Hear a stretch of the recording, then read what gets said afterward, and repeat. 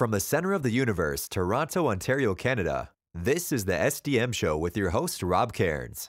The SDM Show focuses on business, life, productivity, digital marketing, WordPress, and more. Sit back, relax, grab your favorite drink, and enjoy the show. Here is Rob. Hey everybody, I'm Rob Cairns.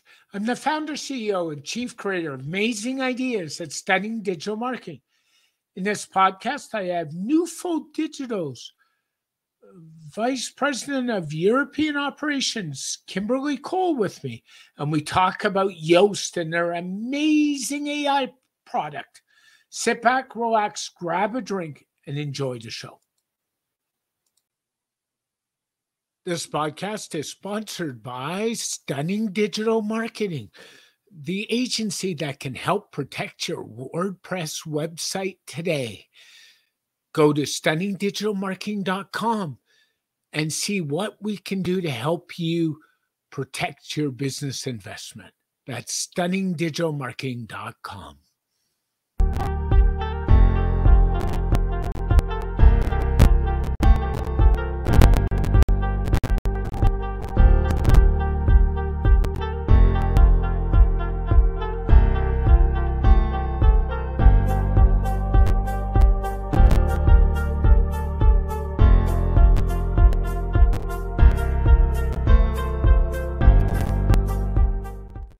Hey everybody, Rob Cairns here. And in today's podcast, I have Kimberly Cole, the Senior VP of Europe for Newfold Digital with me. How are you today? I'm great. Thanks for inviting me on the podcast, Rob. Always a pleasure. Always a pleasure to meet new people in the space and connect and talk and find out what they are doing, because they're the ones who, like your company, makes and breaks the space. So I appreciate you so much. We were talking offline about your interesting background. You're fairly new at Newfold this year. Can you share a little bit of that background for our listeners? Sure. I joined Newfold Digital on the 1st of May this year. So yes, it's still in my kind of whirlwind, learning the business and getting to know so much more about the WordPress community. I spent almost 30 years at Thomson Reuters. So my background is very much market data, big data, and really at that sort of B2B end of the world. And obviously, Thomson Reuters is a very big Canadian company. You would obviously know them. Yeah, and very much so. Very, very strong, news heritage, which I still obviously follow the Reuters news as some of the most, reliable, trustworthy news that you can get. And when I left Thomson Reuters, I joined a 6-year-old startup in Hong Kong. So I went from a 150-year-old company to a 6-year-old one, 50,000 person to, I think we were about 250, 300 people at the startup. So it wasn't sort of tiny, but it was still significantly smaller. And then I I was introduced to this opportunity at Newfold Digital and to lead Yoast and also our web.com franchise in the UK. And I thought, wow, this sounds like a brilliant opportunity, kind of in the middle of that 150-year-old kind of big, enormous legacy company and the startup. I felt that I had the best of both worlds here with Newfold. Yeah, it's interesting because you mentioned Thomson Reuters, and we all know the news business has changed greatly in the last 10 years. I'll share with you, which I didn't share with you. I have a good friend of mine. He's retired reporter, as he calls himself, not a journalist. I'll tell you that now.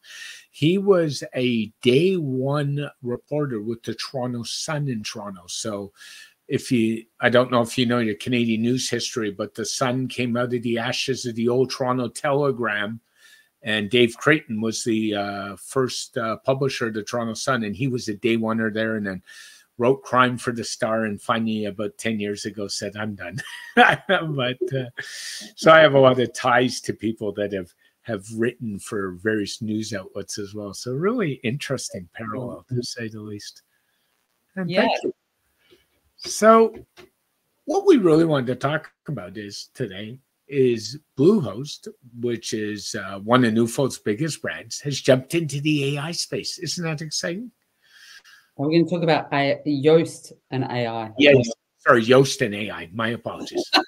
I could talk a little bit about Bluehost, but let's talk about Yoast. Yoast, and I know from past conversation, our friend Taco has been on touting. We talked about Yoast AI on WP Builds a week ago as well, so he's been talking about it a little bit. So, isn't this an exciting time for Yoast, a SEO plugin to jump into AI? Absolutely. So I hope most of the audience knows a little bit about Yoast, and I guess I would describe it as the leading search engine optimization plugin, certainly for WordPress. You know, we've got over 13 million users of the plugin, and I think from its very inception has been innovative in terms of what it's been thinking and how it's going to continue to evolve and help our customers use search engine optimization most effectively. So we are super excited that we have jumped into the AI space. We actually released our AI capabilities in August, and we kind of did it on a little quietly, bit of a stealth mode kind of way. We let people opt in and put a sort of beta label on it so that we could just test out a few things and make sure that everything worked as optimally as we wanted it to. And then on August 28, we made a bit more of a fanfare and released it to everybody and turned it on in that release, which we are super excited about. Yeah, I have actually, I use Yoast. So there's, Great. And I played with the tool and I love the tool. And I personally think SEO was one of those areas of the AI space. And we know AI does a multitude of things. Interesting enough, ChatGPT just recently celebrated its first birthday. So there's that. Yes, I was just actually listening to another podcast around, and they were talking about that as well. Was that to do the Woo podcast, Kimberly? It wasn't. It was just an Australian. Okay. Yeah. So, and they were saying, so we know AI can do a lot of things. I've been saying for a long time, SEO is good pickings for AI. It's a good marriage to do AI. What do you think about that? Absolutely. Look, I think there's a lot of things where it's a great tool because we can save people time on, generating product descriptions. It's just much faster and easier. It can also, I think there's several things that people, want to get out of, using AI. And we still think, you need a human in the loop on a lot of these things. But, consistency, so that ability to sort of have a more uniform tone and style that can add familiarity to the way you're creating your titles and your descriptions across a website. We think, AI can really help with that. Optimization, making sure that you're, everything that we're doing is obviously about optimization and trying to make sure that you can be discovered. But obviously, with AI can help us with that, some of that optimization. And then also people get blocks on how they should write things. So actually using AI to get a bit more diversity in the titles and the descriptions and allowing you to just have a bit more effective way that you're creating some of those titles. But the main thing I think that we're hearing from everyone that we speak to is just that time-saving ability. So the fact that we can automate not only the bits that we've done, but obviously some of the things that we're thinking in the future. And it just really streamlines the entire search engine optimization process. And, the way we think about search engine optimization is really quite holistically. And so if we can take away some of those kind of menial tasks and improve the time saving there, it means that people can really focus a lot more on the quality of their content, which is absolutely key. So yeah, that's some of our thinking of what we were trying to achieve, and so far getting quite good response from some of our users.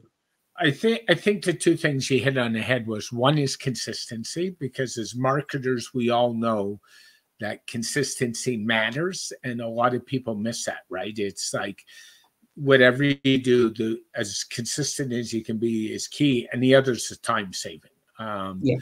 I've seen, like, I don't believe you can do AI without a human intervention at this point. I really don't. So I'm not in the camp where, as we move to AI tools, that we all are worried about jobs. It's the same way we all use plugins, the same way we all use page builders, the same way we all use all these other great tools. AI is just another one of those tools. So what it's done is it's kind of reformed or changed how we do a website versus the end all, the be all. And I think, I know I use AI in a lot of my stuff, and I've cut some of my production time 50 to 75%, if you can believe that. Are you hearing numbers like that, or have you not? Yeah, I think it really sort of depends at the moment, which I guess is the the standard answer of a lot of things. But we're generally hearing people saying that it is really saving them time.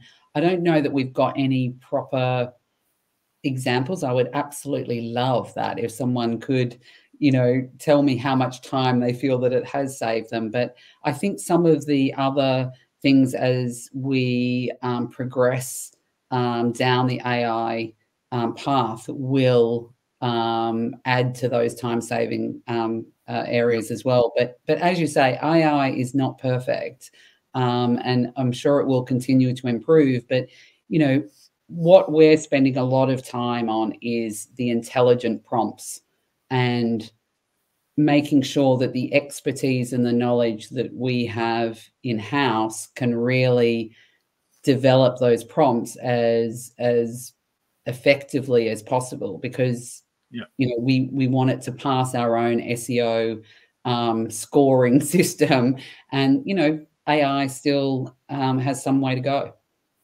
Can I ask if the back end is OpenAI, or would you rather not share that? At the moment, we're on ChatGPT 3, and we're going to continue to evolve what we're using. Yeah, that's interesting. And we all know about the kerfuffle with the head of ChatGPT, right? And OpenAI and that whole mess. I mean, how can you, as a CEO... Apparently there was an Australian lady who was involved in the whole scandal. Yes. And how can you lose a job and be rehired 3 days later? And it's funny, and I don't know how much you've read, Kimberly, and how much you know, but I think Microsoft had a big push in all this, because the rumor was when he left, he was going to Microsoft, and then he ended up back in. And if you know the structure, the OpenAI consortium, Microsoft's a big player in that consortium, right? So yeah, absolutely. Yeah, they invested significantly. So you would have thought someone might have checked with them first. Yeah, well, from what I've read, and I could be wrong, so don't quote me, it's a small board, and they're not really well versed in tech, and that's, I hate to say it, that's not uncommon in VCs like these days. They're in it to see how much a return on revenue they can get quickly instead of the long term of the product sometimes. So it's a bit interesting. Very interesting. How long did it take Newfold to build this product out? Because it's really interesting, and I think there was a lot of work and a lot of care that went into it. Yeah, I think with a lot of the way that certainly that Yoast thinks about how they're going to roll things out is that they want to get it, right before they release solutions. So yeah, they spent a bit of time making sure that it was going to pass through the traffic light system effectively, and that we were going to, get all of the right results that we wanted. And I would say there's still some improvements there, and some of that is just because of the capabilities of ChatGPT itself. So I think we will continue to see improvements, but I still think, you know, you are better off to get something out there, because, you know, what we can do and help with people with even now is a great result. Newfold across the board is, of course, has AI capabilities in multiple areas, and we certainly, you know, and we have a lot of skills and knowledge across the organisation as well. So there was a lot of discussion and collaboration with other teams as well, so that we, you know, we just don't have to reinvent the wheel multiple times to do certain things across our different families of products. So yeah, we certainly collaborated on AI and what we were doing for in the Yoast area, but obviously speaking to our colleagues in Bluehost and HostGator and across the board. Yeah, and I think that really helps, is because you've already dove into some of those areas, so you're not reinventing the wheel. And we know in the tech business, the worst thing we can do is keep going back to the well and reinventing, because there's an R&D cost, there's a cost to doing all kinds of things. I spent a lot of my career, actually, before I got into running my own agency, in a support role. So, do I know, like, that's just a taboo for disaster, right? So I think you've been really smart about it.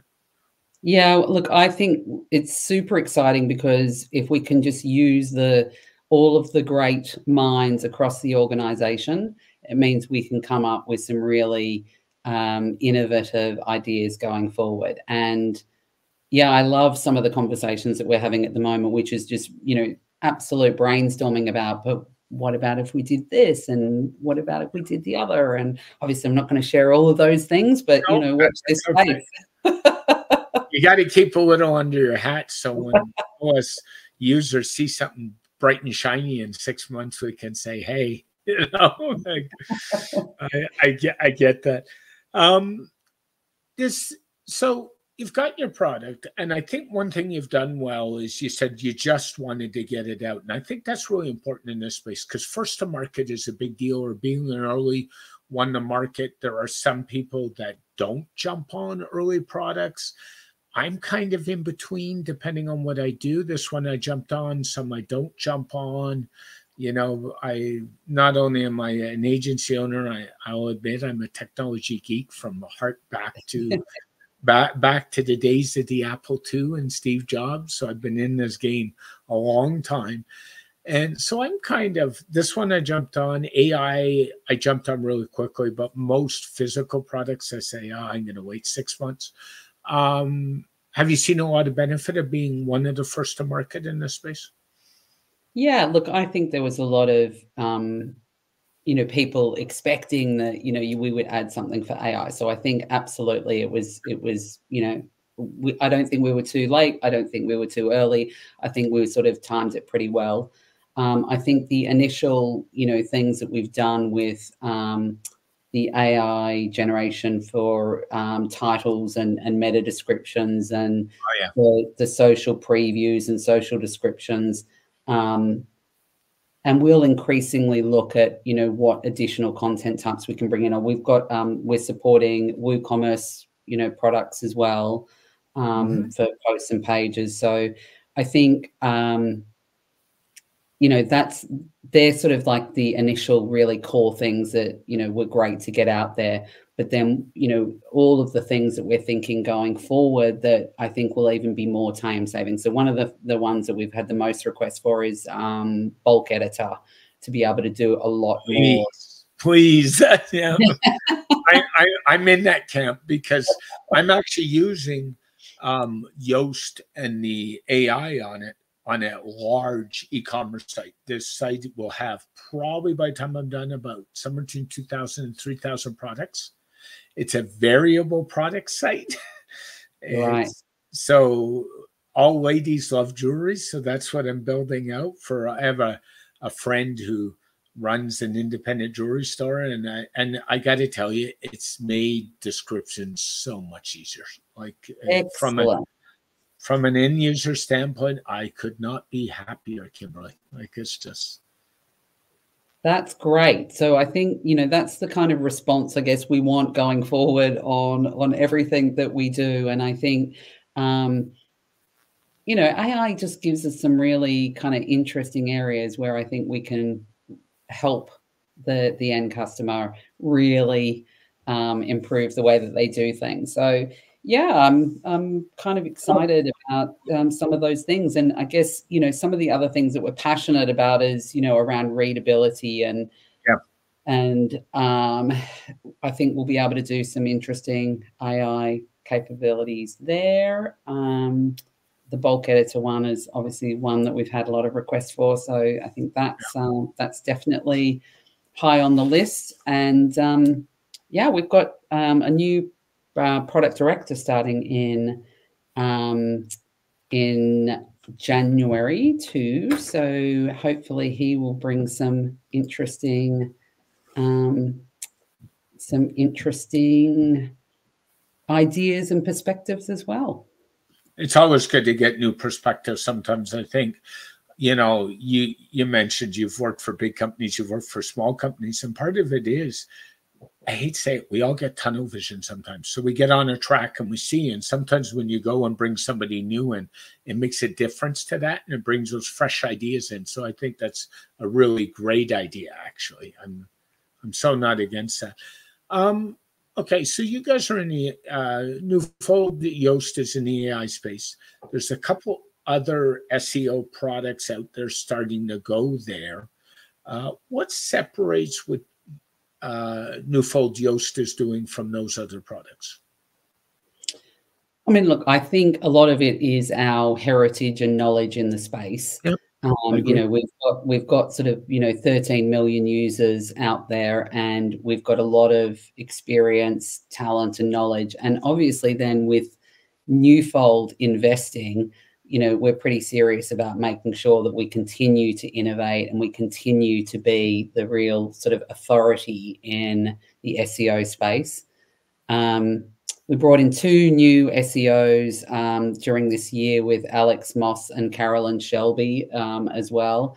And as you say, I think just bringing in new, fresh talent all the time, adds a lot more to, we've got a very solid foundation of a team and a really strong team, and, Taco, and there's so many other great, people within the organization. So it's actually just amplifying all of those people and skills that we have and connecting with some of the brands within the Newfold portfolio. So yeah, super exciting. Yeah, and frankly, in Taco, you have the biggest cheerleader for your organization you could have out there. He's just, I've had him on the show. I consider him a friend. I've been on other podcasts with him. He's just a wonderful guy. And I think from a getting information out there and reaching out to the community, I know you have other people that do it, but he's the one that's front and center. And believe me, he is just a wonderful man. So he absolutely is, and he is a wonderful part of and so well connected in the WordPress community and at WordCamps, etc. And actually helps lead several of the other initiatives that the company has around our diversity fund and some of the other community initiatives that we do, which I think are also fantastic parts of the Yoast business and what we do as part of our WordPress engagement. Yeah, and I think Yoast and the brand should be really, a Newfold should be commended for the diversity fund. I mean, that's not what we're really talking about, but it's worth mentioning. I think your organization has made an effort to help make the space a better place and to be more diverse with that fund. And all I can say there is congratulations for what you've done for the community. It matters. Thank you very much. And I will tell the team, because they spend a lot of time on that. And I do think it's great that people recognize it. I do. So we've talked a little about product. And my question always is, I mean, I've been doing this a long time. I've been in the WordPress space for full-time 15 years, probably longer than that part-time. And so I consider myself pretty experienced. So I'm a really bad guy to say, was it easy to install? It's just because I've done it. I mean, I still remember the days when we used to do a 5-minute WordPress install and we didn't have an easy installer you collect. I remember those days.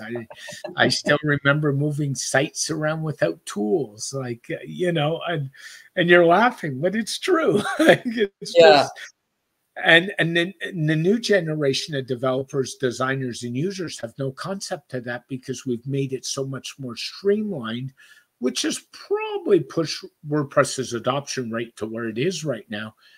How would you say the setup process is for somebody really new or junior? Yeah, look, I think our focus is continually on making things easier, more streamlined. I think, that's what the world wants. Now that you can click that AI button and it does stuff for you, people kind of want that magic button for everything. And I think the focus needs to be always on thinking about how do we make this easier. I think we have a lot of novice users. We don't have all the people who are in that space like you, who have done this for 15 years. And somehow we've got to manage both those real novices and those beginners.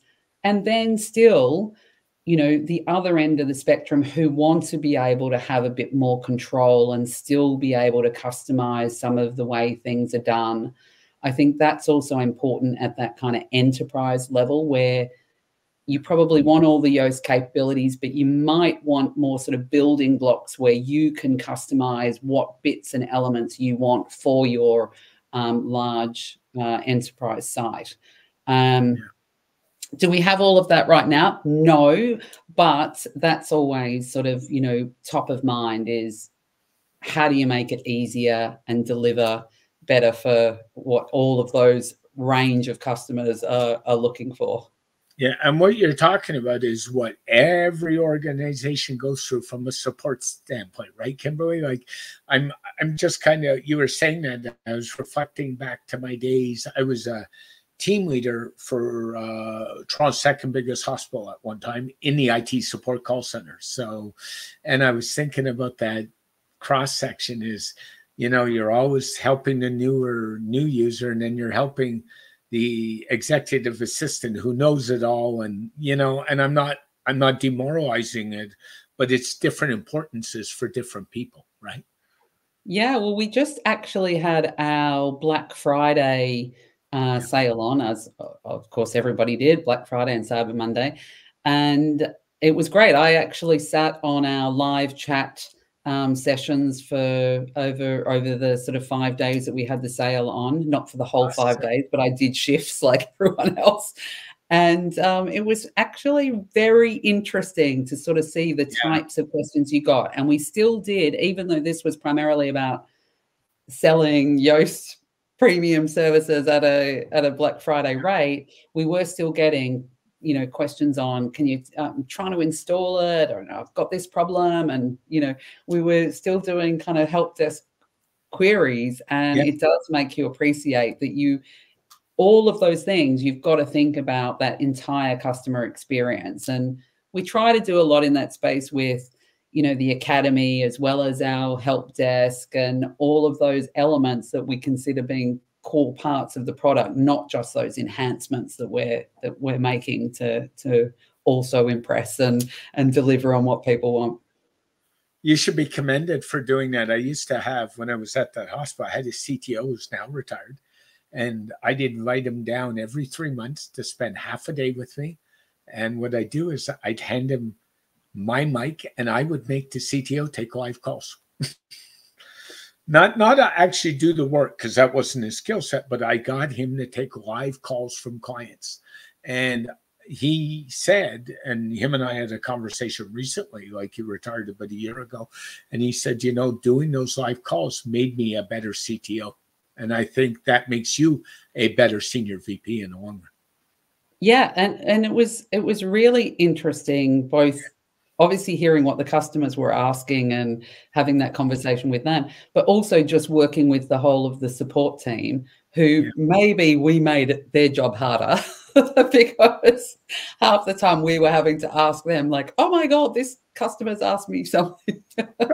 But that's okay, because you're learning too. And I'm sure your support team probably appreciated you taking the time to go in that role. A lot of people in your position wouldn't do that. So I think by doing that, you probably, bought yourself a lot in the long run there. So I would think so. It was great fun. We were all huddled in together, and Friday night we got pizza in, and I love it. Great. I love it. As you move forward with your product, is there anything on the roadmap you can share at this point, or would you rather just keep it under your hat? Yeah, look, I mean, I think I already sort of outlined some of those things, like the bulk editor and things, sort of those things we'll do. We're looking at more content types, as I said. So how do we do sort of that AI title and meta description, but for broader content types? We're looking at all of our other plugins, like our news plugin and things that we can do there. So yeah, we've got a whole lot of stuff in there. And then of course, working with our colleagues at Bluehost as well to work out how we can plug in better across their Wonder blocks and how that will all work. So yeah, there's some good stuff coming. There's some really exciting stuff coming, I think. And as I said, I don't know where I'd be without it, building this large e-commerce store. It's just, think of the time to put all those descriptions in from scratch. And it's just complicated. This is about the Well, I think we're going to have your, we'll have to have you as a testimonial on our site.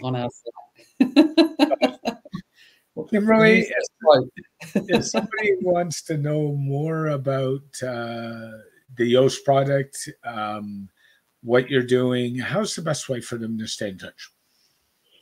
Well, obviously, we have a whole lot of information on our website, and you can sign up for our newsletter. We also do monthly webinars that are called the SEO Report by Yoast, and we have Caroline Shelby and Alex Moss speaking on those. So we do a good roundup of all of the news and everything that's been going on in the SEO space. So look out for those. For the novices, because we did talk about them as well, we do monthly getting started with SEO, beginners guides. And there was actually one on just earlier today, but they happen every month. So you'll have a couple of people from our support team or other people across the organization, and they walk you through step by step on those sort of key basics. And then we do a good Q&A. So I would highly recommend that as well. But yeah, those webinars, sign up for our newsletter. But they're the main ways. Yeah. Kimberly, thanks very much for your time. Have a happy holiday. Merry Christmas. I hope the new year is good to you and your team and your family. Thank you so much, Rob. And same to you. And great talking to you. Thanks. And hopefully we'll get to talk again sometime down the road. It would be a pleasure. Thank you. This show is brought to you by StunningDigitalMarketing.com, your Toronto leader in digital marketing services. Not only do we protect your WordPress website, we can help you with your site, provide social media management for your business, or even do one-on-one consulting. To find out more, go to StunningDigitalMarketing.com. A very special thank you to Kimberly Cole for joining me on this edition of the SDM Show. Hey everybody, Rob here again. Thanks for listening to the SDM Show. It's such a pleasure to have you every week. If you want more on our agency website, go to StunningDigitalMarketing.com.